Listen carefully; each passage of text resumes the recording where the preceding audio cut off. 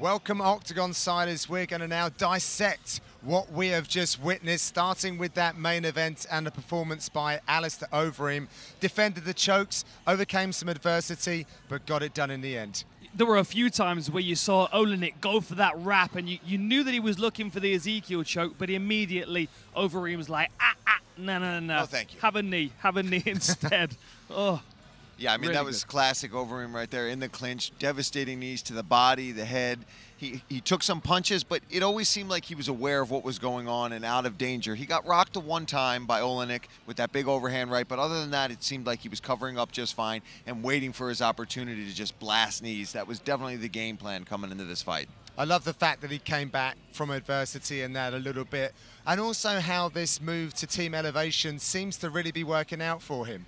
The first thing that stood out to me is when I saw him earlier this week doing his photography shoots, how lean he was, how physically well conditioned he was, and as he was talking, in the build up to this fight and afterwards as well, he was saying how there's been a slower build-up, a more gradual build-up. It seems like he's enjoying his training. He's taking his time more. He's working with his coaches individually and adding things to his game. And as you were talking about, how much he drills as well. You can imagine taking that mentality to a place like Elevation with those coaches. Yeah, I think that's a great spot for him. And I think that you really saw, not only was he in physically good shape, but the way that he reacted afterwards, that he's ready to, oh yeah, I'm going to go out and have a couple drinks, but nothing too crazy because the next fight could be right around the corner. So he seems very motivated to be in there and make a run for the top of the division again. And it's quite inspiring to see a man with his level of experience, his age almost as well, with that learning mindset. It's not fixed. He's still going after it and still not necessarily reinventing himself, but changing things up to stay relevant. Yeah, it is great. It's great. I mean, and there are so many young fighters that could learn from that. Yeah. I remember a couple of fights into my UFC career where I was like, I'm kind of bored of drilling now. You know, was when you see someone that's on their way to 40 years old that's had 100 and something fights that's still focused on drilling. It shows you how important it is in training. Drillers makes killers, guys. Oh, skills pay the bills. Yeah, certainly looked that way. Well, let's take a look at the heavyweight picture then. And Alistair Overeem perhaps didn't gain much ground tonight, but he was putting that call out to Volkov, a fight that he's obviously prepared for. What do you guys think about the heavyweights right now? I think it's wide open, and I think we saw three big performances tonight against guys that could possibly shape the future of the heavyweight division. I mean, Overeem is one of the old guard, and we saw that with Oleinik as well, but some of the new guys coming through, we saw Pavlovich tonight, we saw Abdurakhimov. There are dangerous guys in this division that have got stopping power, and any one of these matchups could be explosive, it could go either way, and any one of these guys could find themselves within reach of a title very soon. Yeah, absolutely. We talked about that all night, how this is one of those divisions where you're just a few big wins away. There's a lot of other divisions where you've got to put in 6, 7 wins, and not only wins, but look impressive, get finishes. But with the heavyweights, you go in there, you get a couple big knockouts, you get yourself out there, and you could be the next big thing. And for Overeem, I think that Volkov fight, I think that's a smart thing. Let him get healthy. That's a big name. That's somebody that's been up there in the rankings, and if he takes him out, another huge, tall heavyweight, I think that puts him right back in line to get himself back towards a title shot. And he's making a name for himself in Russia as well. I mean, he had a really good reaction tonight. And he also showed up when Volkov didn't and called him out. That's a big statement. So now to say, hey, come on, Volkov, let's do this in Russia. Absolutely. That's a big call out and a great fight. Yeah, I'd watch it for sure. All right, well, let's move down to the co-main event. What a matchup that was. One of the most technical fights I think I've been octagon side for. Loved absolutely every exchange. And it just reinforced for me how good Islam Makhachev really is. It did, but at the same time, I still feel like it highlighted a potential other contender in this division. 22 years old. Unbelievable. I mean, you know, he's 13-2 now, but one of his losses is to Makhachev. That's no shame in that. And he gave a great account of himself. Good wrestling exchanges, always working back to his feet in that single leg position. We didn't see many of his spinning kicks tonight, given the fact that he was fighting a southpaw. But you think if we see him rolling out next against an orthodox fighter, we're going to see some chainsaw Charles McCarthy spinning back kicks to the ribs, right? Absolutely, you're going to see that. But for Islam, this was a dominant performance. It was back and forth, but he was able to get all those takedowns. And I think we're talking about how close it was because it was a debut. It was a young guy, so we were so impressed. But I think we got to also sit back and think of how good Islam's wrestling was in there, too. He did get 4 of the takedowns, to his only 1. And, you know, his stand-up, he didn't get to really let it go too much, but he was throwing more kicks than I anticipated as well. And I just think he's one of those guys. His wrestling is so hard to deal with. He's going to be a real problem. I'm watching him, you know what I mean? Yeah. I'm in the same division, so I know me and all the other guys are watching him because we got him and we got Khabib. So it's like, oh, God, which way do you want to go with these guys? You know, they're so dangerous. Once they get you down, we talked about their hips all night.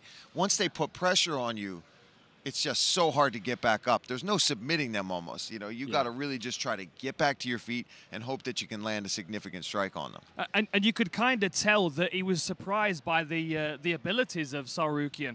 I kind of felt like that limited Makhachev's game in every other range because every time he stepped forward on that lead leg, Tsarukyan was level changing underneath. So I think there was a surprise element for Makhachev tonight, who, you know, he managed to come through it still, solve all the problems in front of him, and come out with a unanimous decision. Yeah. Paul, were you mentioning the top flight of the lightweight division?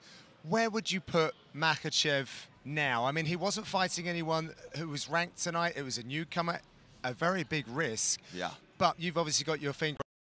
Do you match him against? Who do you think might take that one? Well, I think, you know, I start looking at the guys that are maybe just out of the top 10 in like the 12, 13 range, or even the number 15 guy.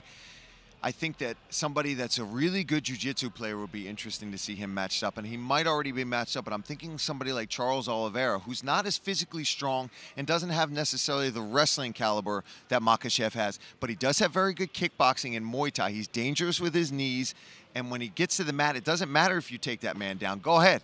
He'll throw up 14 different submissions from every different one of those positions that we saw tonight. He's not trying to get back up, get an underhook, and get back up to his feet. He's trying to wrangle you up, get a hold of your neck, and squeeze you. Yeah, I agree. And you've kind of got to look at the skill set that he's got and try and find someone that fits well with that can cause him problems. You know, the first person I always say when I'm talking about Khabib is Justin Gaethje. I feel like he's got the right style to cause Khabib some problems. So, I mean, I know it's a jump up the card, but maybe that's a good opportunity for him. Coming off a co-main event win, steps up and faces Justin Gaethje, and, you know, see how that goes. I mean, that's a skyrocket straight to the top of the division, but I would certainly like to watch. Yeah, well, that could be in his future indeed. But let's talk about perhaps someone else that's really impressed you. There are a lot of standout performances tonight. Dan, starting with you, who are you thinking of right now? The first one that comes to mind is Mikhail Aleksei. Yeah. You know, he knew he was going to be under pressure against Antigulov. Antigulov 15-2 in the first round. He comes out bowling forward, throwing everything he can at his opponent. And what we saw from Aleksei was calm, present, accurate striking. He saw his opportunities. He caught him with the left hook. He backed up, created space. I mean, it was almost like he was fighting a zombie. Every time Antigulov was put down, he was straight back to his feet, just coming forward. But the timing on the uppercuts was absolute gold. Yeah. Beautiful. Yeah, but Dan, one more about that, because I think when we first saw him, we thought he might be a middleweight.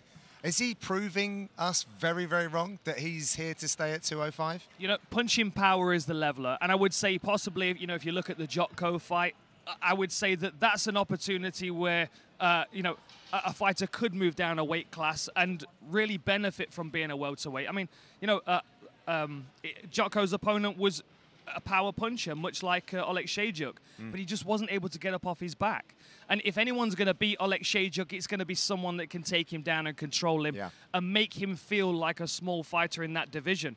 But while ever he's knocking people out like that, and guys like John Vellante as well, you know, with a body shot, I think he's in the right weight class until we're proven wrong. Yeah. Okay. Paul, same to you. Who was your standout performer? For me, it was Shamil Abdurakhimov. I thought his boxing, his aggressiveness, he looked calm, collected. He looked like he was really hunting the finish the whole time, felt comfortable in the pocket, got hit with some things and countered back beautifully. He went to the body as well as the head, and he put combinations together. I've seen him fight where it was a little lackluster before, and you started maybe doubting him in the heavyweight division, but tonight he showed up and he put on a party. By the way, I also want to clarify your question earlier, John. I thought you were talking about who's next for Islam, not Khabib. Who are you talking about? Oh, yeah, All right. that was me confusing you. Okay. No, what I was All saying right. is that Gaethje's got a very good style to beat Khabib. And Yes. obviously with Makhachev being the same camp, a very similar All style. right, I thought I just threw Oliveira in there against Khabib. Sorry, guys. He's easy to confuse. We have to forgive him. It's been a long night. It has been a long night. It's been a fantastic night. Some great action. Really enjoyed our time here. And the UFC will, of course, be back in Florida next week. Thanks for tuning in.